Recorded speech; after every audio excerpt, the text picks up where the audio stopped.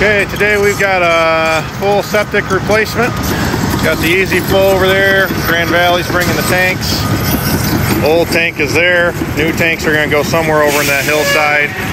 This is the drain field that's failed. Got Ethan offloading equipment up there. Justin just, oh, we lost a hub. We've got low boy. We're gonna hook up, go park that in a parking lot. And then we've got our other buckets and some mats and tanks for a job that we're doing just down the road in 2 days. Okay, the guys are just down the road. We're only about a half mile down the road. Calvin and I are gonna get these tanks unloaded. This is the septic we're doing Wednesday. Our next one's just down this road, a little bit to the left. We're gonna go drop the mats off for that. We are back at the job we started this morning. We still have to collapse the tank down there, but came out of the house, double 45 to another 45.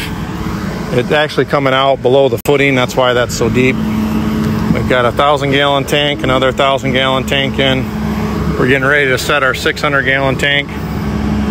And then our drain field is put together. And this is a EZFlow, but pressurized. So EZFlow bed is together. I think Ethan and Calvin, yep, we've already got our pressurized line sticking out. We'll build our header. Then we've got to dig our pressure line back down to the tanks. So this one worked out really good because it's really wet through there. We were really worried about dumping stone and transferring it all back into this area. Inspection is done, passed. So now we're getting risers on. Huge thunderstorm rolling in, and you can hear it. So we're going to start backfilling what we can.